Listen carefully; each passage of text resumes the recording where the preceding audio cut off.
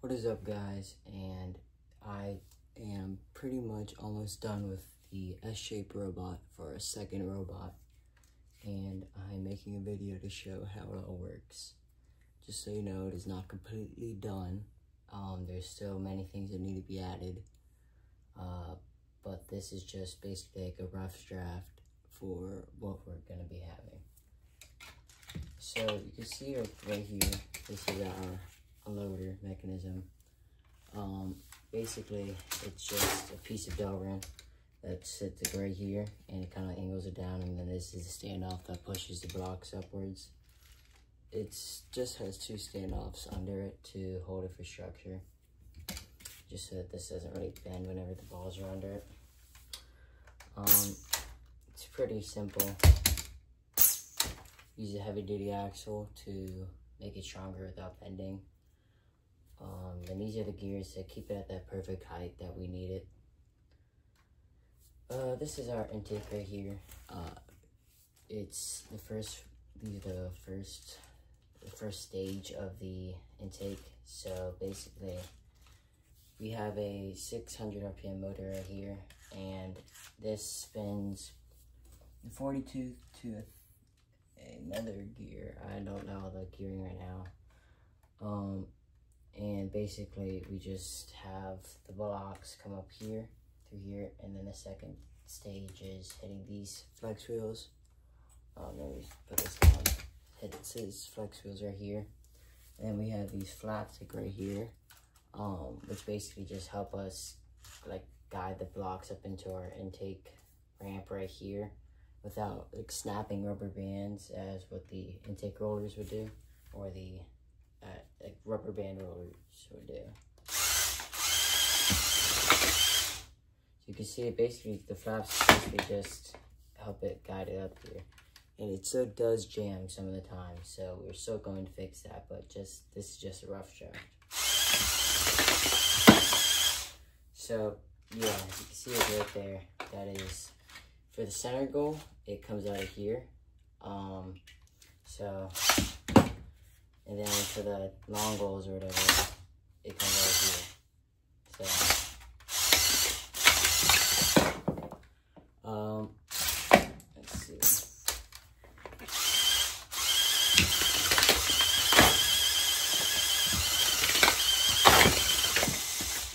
see. Yeah, you can see it did jam there.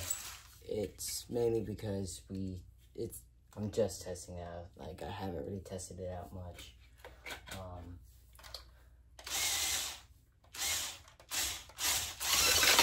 We're still going to fix all of that, but for right now, at the time of making this video, it is not fixed.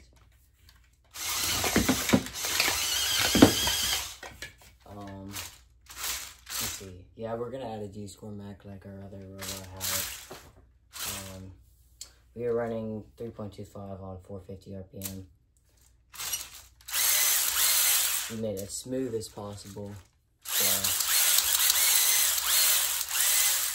we're going to be implementing curvature drive, because that basically fits my driving style a lot better. You can see like our intake ramp on the front. It's basically just made out of mesh, like some mesh zip tied to the C-channel. And it actually works like really well. Like you can see here, it basically just keeps it on like perfectly.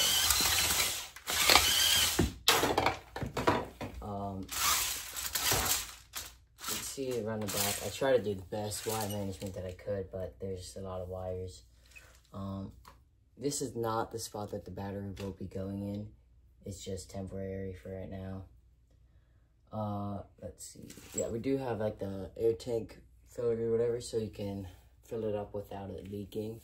It's basically just an attachment that I have on the pump, and it's simply just one of the gauges and then a wire, and I just fill up, put it inside of the tube or whatever, put the tube inside of here, open it, fill it up, shut it, and then I pop off the tube and it's full. So that's basically how I can keep it on without leaking, because the nozzles suck. So let's see what else. So yeah, we are running 450 RPM. Let me try to get a lower angle.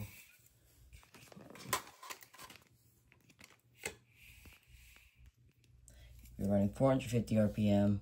We have an inertial sensor right here. Let's see. It's all really smooth. And the final robot weight is 10 pounds. That is insane. So that means that we are super light for this year's game, and we are going to be very fast on the field. So currently it's an 11 watt front intake and then 11 watt for the goals.